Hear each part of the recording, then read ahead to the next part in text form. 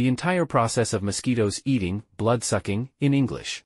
The entire process of mosquitoes eating, i.e. blood-sucking, is quite unique, and the details are as follows. 1. A mosquito will land steadily on human skin and first secrete saliva to numb the pain, making it hard for people to notice.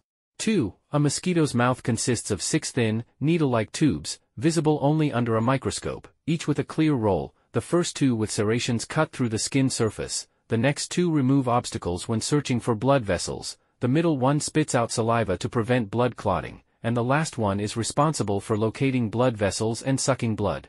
3. While sucking blood, the mosquito will inject viruses into the human bloodstream and keep sucking until its abdomen swells to several times the size of its body.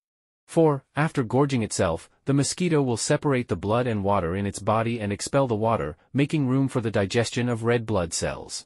5. After the mosquito flies away, the saliva it leaves behind triggers an allergic reaction in the human body.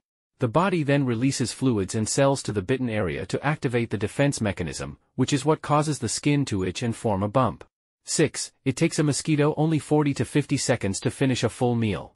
If the bump from a bite is larger than usual, it is most likely that the mosquito that bit you is a novice with unskilled skills. At the end of the text, A.